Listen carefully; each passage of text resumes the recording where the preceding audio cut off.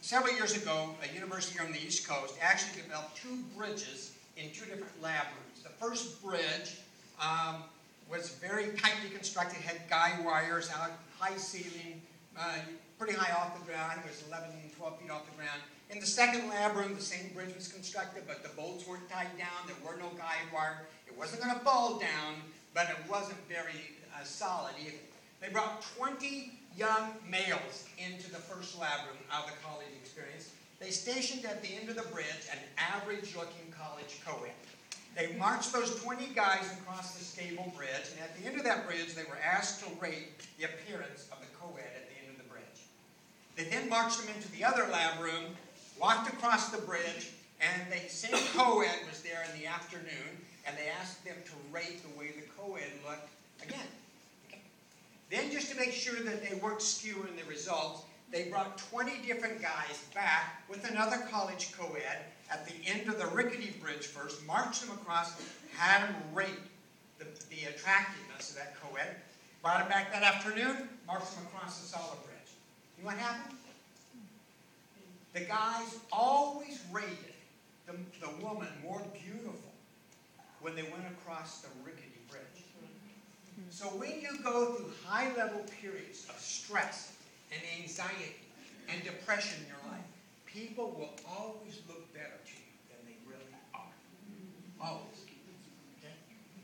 So, with that idea in mind, we're going to take some questions. Before questions, I was asked to remind you, we have to be out of here at 11:30 to get our children. Okay? So, we have the luncheon scheduled. They have nothing on their schedule except the luncheon, and I have nothing on my schedule. My command knows this is my job today. So they will be available for questions between 11:30, 11:50-ish, until I can get them over to the luncheon. And then during and after the luncheon, they are available for questions, during that time too. But I was told to make sure everybody knows you have to get your children at the We will be out in 5 minutes. So I will cut it off at 11:25 so that I can close this in front. Okay. Q&A. Anybody got any questions they want to ask like we said? Feel free. I have a question. Yeah. With the repeal of the Don't Ask, Don't Tell and homosexuality and lesbianism, have you found in your research an increase in adulterous relationships going in the same-sex arena? Never done any research on that. Never have. I just have always focused on first-time heterosexual adulteries. Can you talk about hormones like premenopausal when we hit our 40s and for a midlife crisis situation for a man? I mean, how does that play into it? Run, baby, run. Well, I just did a workshop last week for a large international association of senior adults. And it was titled, Just Naughty, ? Still Wrong, ? Cohabitation after 80. It's a huge problem in Christian circles, okay? Now, the reason why I say that about what you're saying is, let's go back to the original thought.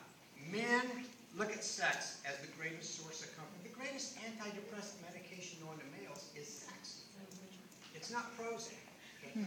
It's a huge distraction from all the stresses in their life.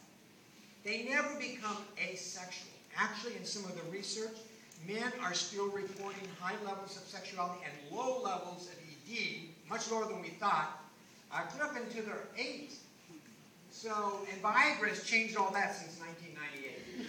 So, it's that they're looking for bonding, they're looking for comfort, and you might not feel much like it, but you can really minister to the man you're married to. Now, the greatest sense of bonding in first-time adulteries almost always occurs when there is intense internet activity between the two partners. It's not the sexual activity. It's the intense internet activity. Questioning, talking, texting, in touch with each other, asking questions, staying in touch, making suggestions. Now, let me say this. Your mother never taught you how to flirt.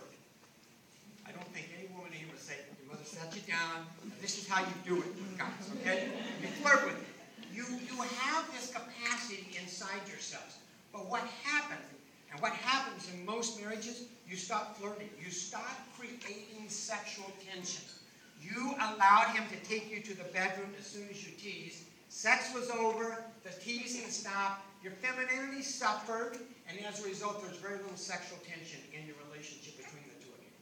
The greatest component, I think, that is needed in marriage today, not just Christian marriage, is sexual tension. Flirtation builds femininity, and it also creates sexual arousal in guys. And you've got to keep that tension. You can't just satisfy it instantaneously, or you'll lose the tension. It's the tension that you want to create. It's what makes you feel fun. It's what makes you tease. It's what makes you flirt with each other. It's what makes you send little suggestive emails with each other. It's the sexual tension. And if you don't know how to create it, you need to find out. I don't want to get started, okay? But okay, we got one more question. Time for one more. Okay, let me say this. Thursday, I'm doing an all-day training on how to recover from adultery. And at 1 o'clock, I need a couple that I could work with who would be willing to work with me. I will take very good care of you. I will not embarrass you, put you on the spot or anything like that. I have a little gift for you. And if you will help me do the training with the different chaplains and social workers, I would love to talk to you about it. You and your husband needs to be there. You get to choose the topic you want to talk about. I've done this all over the world, and I promise you, you'll be very safe and love it. You'll love it. So just see me afterwards, and I'll explain to you about that. Go. One question that did get arise in this group of the other group was about, can couples make it after an affair? Oh, And yeah. of course, the answer was yes, they can, and some other things. And the spouse, the wife said that they had gone to a chaplain, and the chaplain was a horrible counselor. Let me tell you, as a supervisor and chaplain, I have to echo that. Not every chaplain is a good counselor. As a supervisory chaplain, I tell you it's my job to help those junior chaplains be better, but some still will never be able to counsel out of a wet paper bag.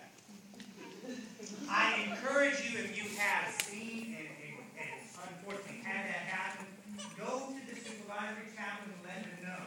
Then use the other great resources that the Army gives you, such as brigade chaplains, family life chaplains, family life centers, military one source. Suzanne, I know, has posted some things around here. There we go. See? Use these resources, okay? But also let the chaplains take notes so that they can help those chaplains. We all know that we all have different gifts and talents. So I want to thank Dr. Carter and Ronnie.